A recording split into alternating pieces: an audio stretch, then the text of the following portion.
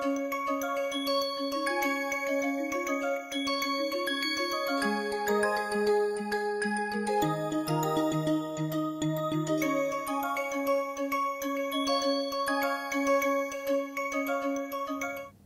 everyone, welcome to NPTEL course on remote sensing and GIS for rural development. This is week 5, lecture 4. In this week, we are going to look at raster data sets, and in the past lectures, we have looked at the different types of data and how raster is different from vector, and where raster data can be used for rural development. In addition, we also looked at the aspects where raster data can be used and a lot of errors and issues that can creep into the raster data set. These can be effectively removed through the system by using GIS tools and algorithms to filter the data. Given that, let us look at some tools for raster analysis in today's lecture.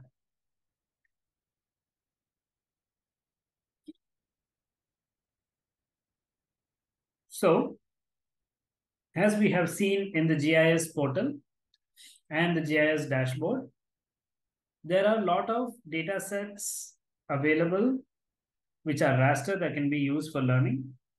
But most importantly, there are a set of raster tools that are always on the toolbar. This is what we will look first in today's lecture. We also looked at how do you understand the tool by using the help bar. We will also showcase each tool which is dominant for rural development cases of the tools that are listed today. So if you see here in the raster window, you do see that there are a lot of tools, and in the tools we have multiple analysis tools, projection tools, miscellaneous tools, but not all are priority level high in rural development. We will only focus on certain tools that will be used in the following case studies. Let's look at some of the tools today. But before that, please spend some time using the software, going through the help command as I showed you in the previous lecture, and studying about each tool. Normally, one tool can be discussed in one lecture, but we will go through 4 tools because I have given you how to read and assess these tool sets. The first tool we will be looking at is the raster calculator. Before that, I'll again show you how to look at the toolbar. So you have the GIS open blank window, an empty project, and in that project you have raster. Just click on the raster toolbar on the top, and then if you come down, there are multiple data sets, and these data sets are important for tool sets. These tool sets are important for our particular rural development cases, of which we will look at some specific cases in the later sections. Here, what you see here is, and as an example, we can click one and then the help command. I have shown how to use the help command. Okay, so this is where you will be using. There is a database manager if you have a database, and then there are a lot of data sets that you add using the add raster layer button. So the add raster layer button is also on the toolbar. It is below the main toolbar, and it can add rasters, add mesh layer, or even create new raster sets. What we'll be doing now is, let us go one by one in today's lecture and see some of the data sets tool sets that we'll be using. So let us go back to the presentation window that we have, wherein we have the PowerPoint presentation. The first data tool set is the raster calculator. As the name suggests, this is a calculator that is used to calculate using raster as a object. So in a normal calculator, what do you use? You use numbers, right? So 5 plus 4 is equal to 9. Here, 5 is an object, 4 is an object, plus is an operator. You use the operator and then you make the result. In a raster calculator, instead of numbers, you use the raster itself. So A raster plus B raster is equal to C raster. Okay, the plus is the operator. As you could see here, there is a column of operators, the pointer. So you can see that there is a lot of operators, and you have the bands that can come in here. You can add, subtract each band as needed. I will not show examples because that takes time to run and stuff. We will just introduce the tools. We will have hands-on tool display in the following lectures. So what does this tool do? So before that, a small hint for those who are learning softwares. You can use a book or a tutorial to learn software by keying in specific steps. You can also learn it by just playing with the software, like just adding 2 layers, subtracting 2 layers, etc. Okay, these are not coded heavily. You already have the codes embedded in the system. All you have to do is bring the objects, use the operators, and then get the output. The output can be stored in the computer, or you could store it as a fly data on your model. So let's look at the first aspect. The raster calculator, it is in the raster menu, as you could see, and allows you to perform calculations on the basis of existing raster pixel values. So when I said A plus B is equal to C, let us draw this function. So A raster is having 4 pixels. Okay, let's say the values are 1, 2, 3, and 4. Whereas your B raster can have, I have to change the color. So let's change it to orange. Assuming these are all equal size, okay?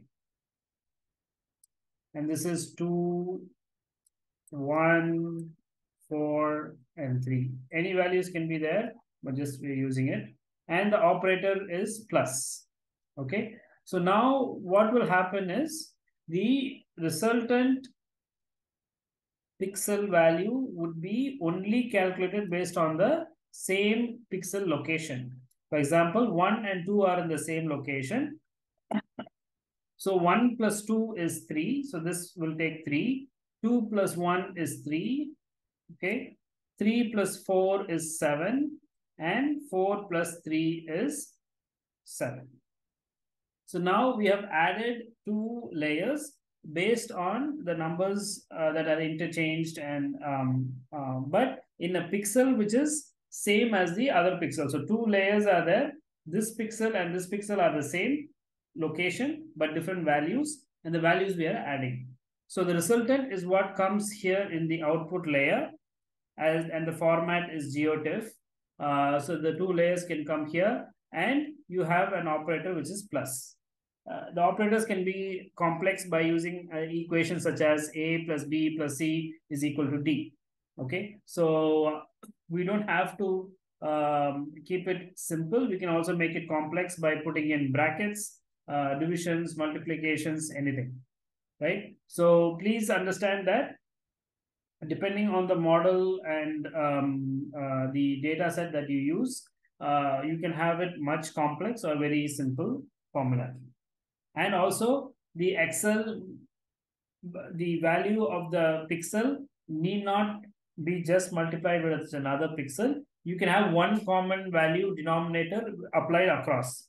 Okay. So, for example, in the previous model, you had, let me draw it again, a different example.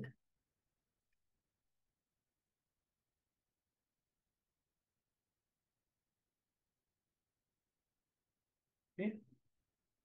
In this box, you have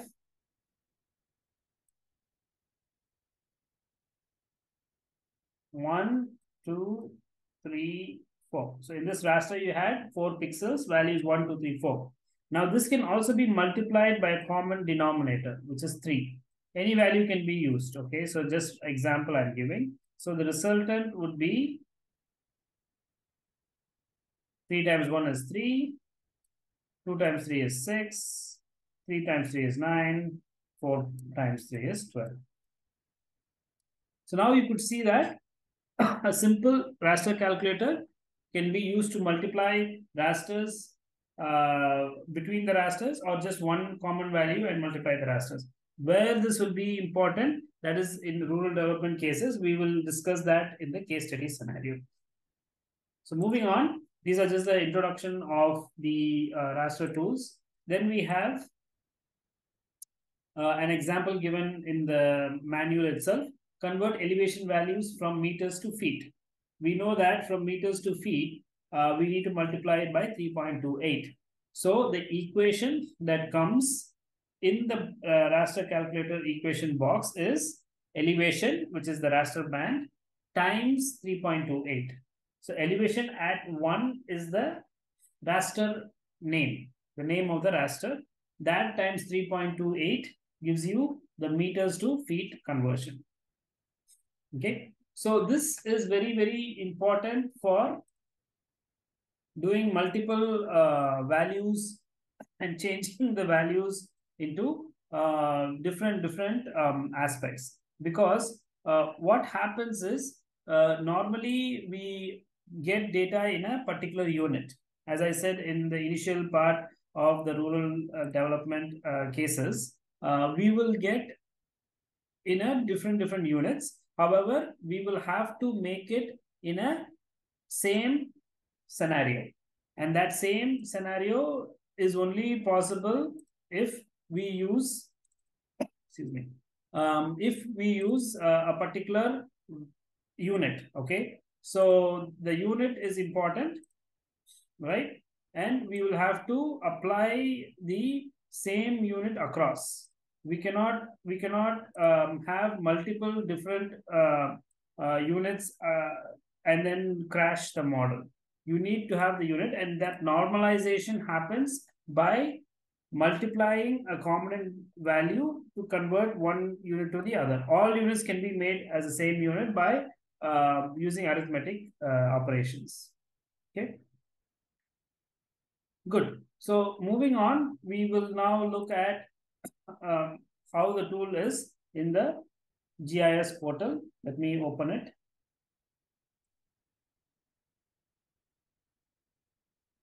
Okay, so we are here. In the GIS portal, we can definitely open the raster calculator. As I said, the raster bands, the input bands would come here. You can create the on the fly of the raster, or you can do output layer where you want to store. All these were discussed in the previous class. And if you need a help, just click the help bar. It will go into a new tab, which will open now. See where it's opening. Okay. And I will have to share. Okay, so now you could see that the raster calculator help tool has come up, and you can use it along where you will have to. So they also give you some data to play with and examples using a mask, how you can do classifying a raster, the multiple aspects, algorithms that you can use, and the forum will help you definitely for understanding where the raster is. Excuse me. Okay, so moving on, let's go back to our presentation.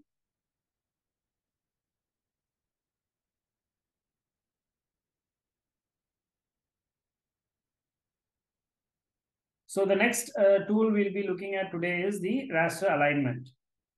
Okay, what is special about this? So you could see that it looks like raster layers to align.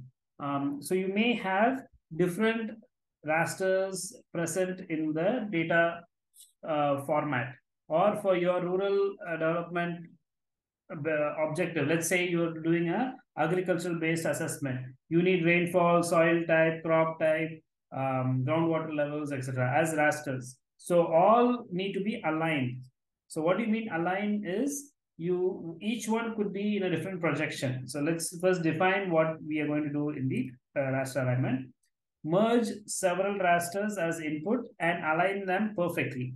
So one raster could be here, one raster could be here, because this is using a different coordinate system and a reference system. And if you bring it together, this is this. For example, if for this is a 0. For this raster, this is a 0. We're going to merge the zeros together and then align them so that all rasters can be used for the same location.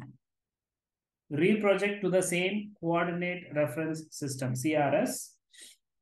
Because as I said, a satellite can take in a different coordinate system. It need not coincide with the same coordinate system that this satellite is using. Then resample to the same cell size and offset in the grid. Each raster has a pixel value, right? There is a value, but I also said there is a spatial resolution. For example, this raster 1 has a cell size of 100 by 100 kilometer, like Grace. Whereas the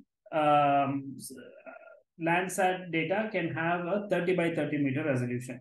How do you merge them? How do you bring them to the same panel? That is by doing resampling. Okay, resample is a good tool for rural development where you have multiple data sets in different cell size, but you can bring them to a same level, same cell size by using the align tool. So you could see here there is a button called CRS. What do you want to do with the layer? That's what it's asking. Let me bring my pointer. So it says you put all the input layers here. Then what you do is you can create a reference layer, or you can say that bring them all to the same CRS, wherein they are scattered. Now bring them all to the same coordinate reference system so that they can align each other. For example, Chennai here in one coordinate system is far away or compared to another coordinate system, or the size of Chennai is different here and there because of the coordinate reference system. However, we know in reality there's only one Chennai location. So for that Chennai location, you're going to bring all the layers together so that they merge. Once they merge, you can do calculations on them. So the raster calculator can come after you align the rasters. So the first part here is you will be looking at resample to the sample same size, cell size, and offset in the grid. So here's where you have the cell size and grid offset. So the cell size is very important. You can give a numeric value for the cell size for the X and Y so that you have the same cell size across. You can also do a clip to a region of interest. Let's say, for example, you are downloading data. The data I download is for the India scale. You cannot download the India scale or use the India study scale for a small district, let's say Pune. So for Pune, you need to remove all the other data which is too heavy on the system and on the database, and only use the Pune district data. So for that, you need to clip. Clip is a tool that we're going to see where you have the entire data set, but you only take one data set that you want for the region, and the others are thrown away. Those are discarded because we don't want to use them. We're not going to use them. So just use a clip to a region of interest.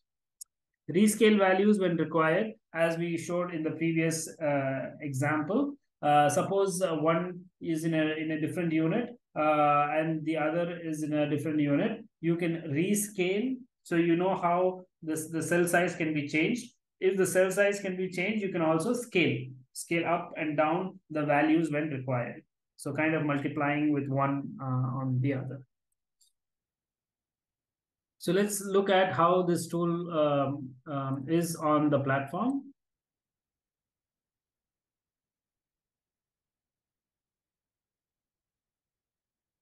So you can see here, I'm going to close this, use raster, and then where do you find it? It's here. You don't have a thumbnail like you have for raster calculator and georeferencer, but we'll use it. Georeferencer is very important. We will use it extensively in 1 week. I'll show you why it's very important for rural development, especially the maps are outdated.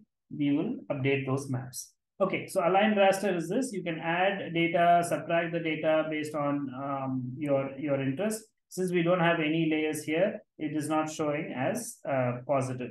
But once you add it, then it will auto-populate with the raster image.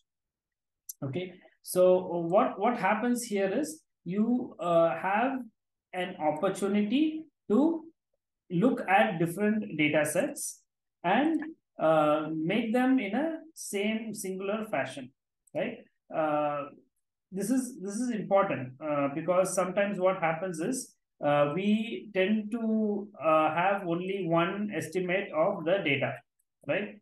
We don't use multiple data sets, or we don't see multiple data sets for a single property. Let's say groundwater. We only look at groundwater. However, we know that groundwater can be a function of rainfall, land use, crop type, etc. So in that case, what we have to do is we'll have to merge some understanding from the other data sets so that we have an overall picture, right? So let's see in general terms how a data set can look like in a real-time world, right?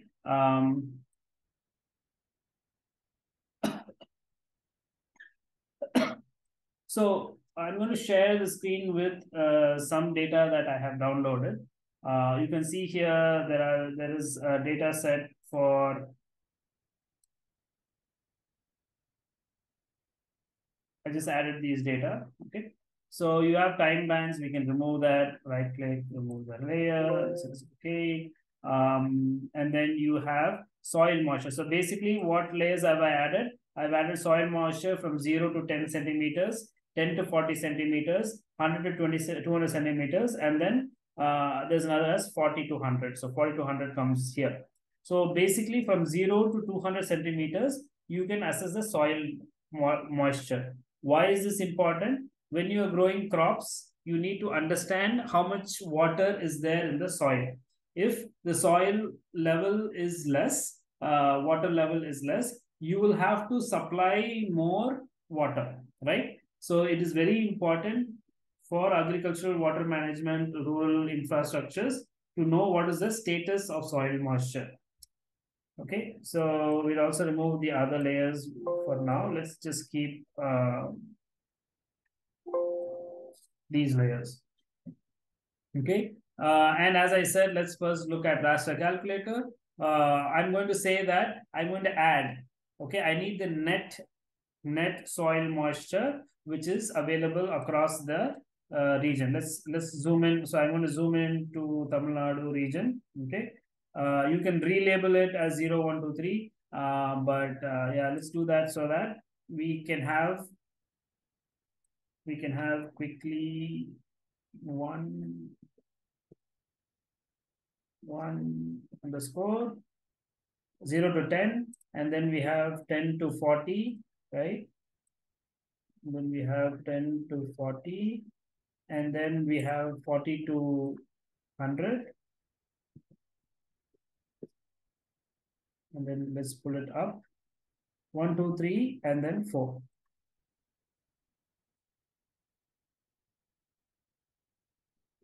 Just for our additions, I'm going to show. Okay, so now all these layers are there. As anyone who knows GIS have been using, you know that the top layer is what is visible. If you remove it, the coloring changes. If you remove it again, and again, so all the maps are gone, right? So I can have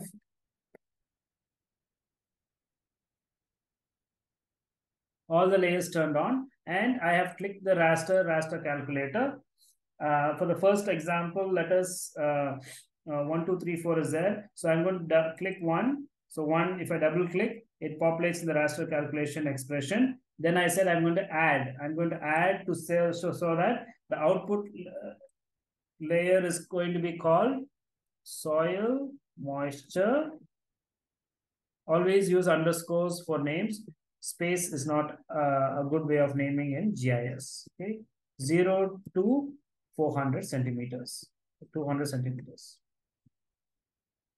Okay.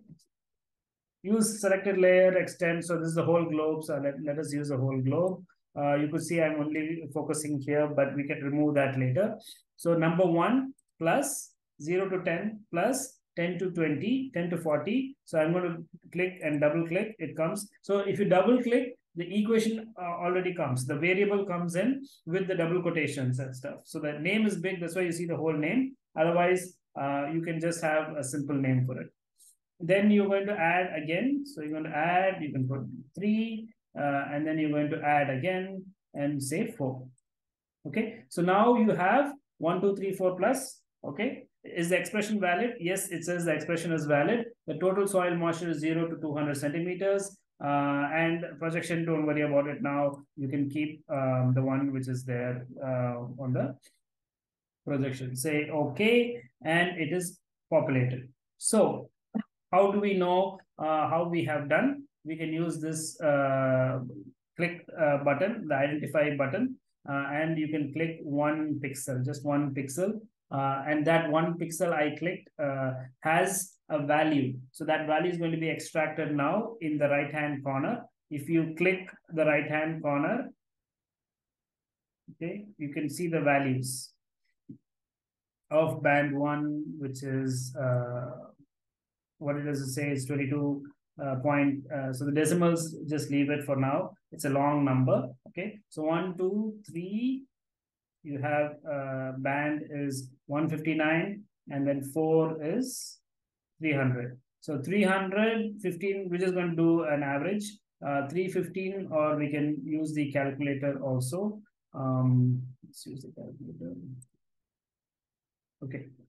Looks like my calculator is not coming on the screen, but I'll keep it on the side. So I'm just going to add 22 plus the next value is 78 plus 159 plus 315.